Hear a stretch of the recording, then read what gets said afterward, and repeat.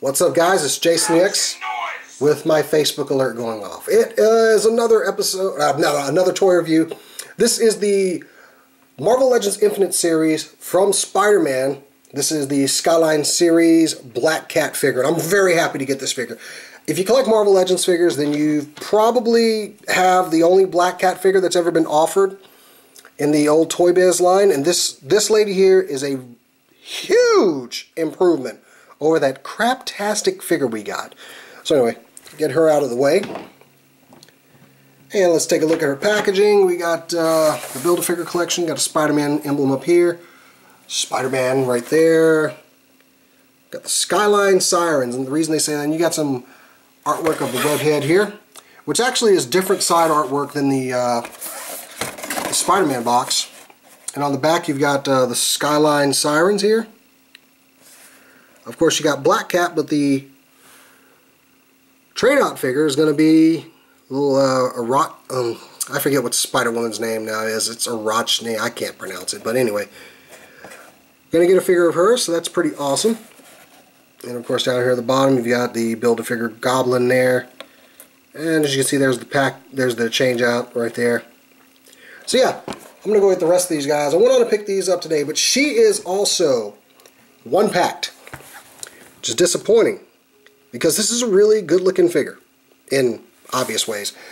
Just go I have boobs at the camera. Anyway, she does come with one accessory here. She comes with her cat's claw, which is very nicely done. Looks like a whip. Nice braiding here on the plastic, ending with a little three-pronged claw.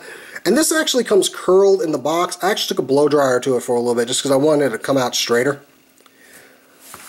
So yeah, and of course that just fits right in her hand.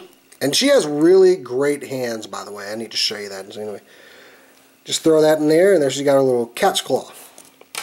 But as far as the figure itself, just great detail. I love how the fur around the boots and the cuffs is actually a different color than the white that's around the gloves and the boots. And like I said, she has really great hands. I love how she's got her claws out. Even this one with the claws out, and she can still grip her whip. There you can see that different colored fur there. And, you know, let's face it, Black Cat has awesome cleavage, and this captures it well. So there's a look at the back. I know this is going to seem weird, but I'm showing the butt because with that last Black Cat figure that had that weird butt articulation that I hated, and she just has a normal derriere, which fits well with her her articulation. She's got her ankles are a little loose, I'll give her that, but otherwise it's a really good figure. There's no calf articulation here, but she does get a nice double knee joint there. Of course, a thigh swivel.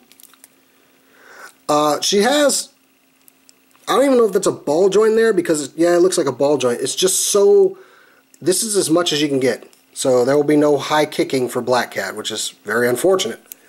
You know, she needs to kick people in the head. Unless you kind of like do something crazy. No. So that is kind of a downside. She does have some torso articulation though. Nice ball joint in there.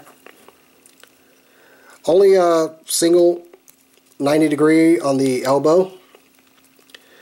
The wrist just swivel. There's no back and forth here. She does have some nice ratcheted ball jointed shoulders. Then there's one thing that's wrong. She has a ball jointed head, but if you turn this thing because of the hair, I mean it's popping right off.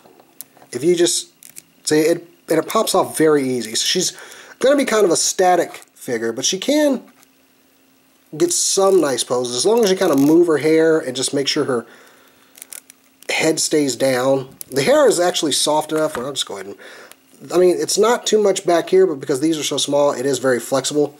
You can probably take a blow dryer to that too and just kind of flex it out a little bit.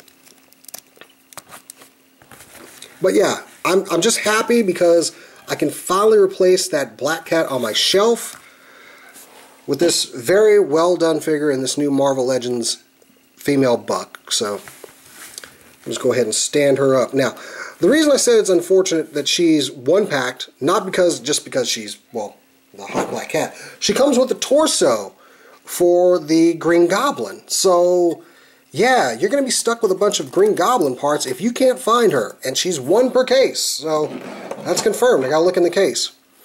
Now, she did, like I said, she comes with the torso. We got the arm with the other Spider-Man figure, so we're going to just go ahead and perma-connect this thing. So now we got a torso with an arm on fire. Sounds like a car accident. Anyway. So yeah, that's about it, guys. This is the Marvel Legends Infinite Series Skyline Sirens Black Cat. Get this figure if you want a Black Cat for your Marvel Legends collection. You have to get this one. So until next time, guys, I'm Jason the X for SCNS Live, powered by Cinelinx. Watch for a new episode of SCNS Live tonight on this channel. Until next time, guys, I'll catch you later.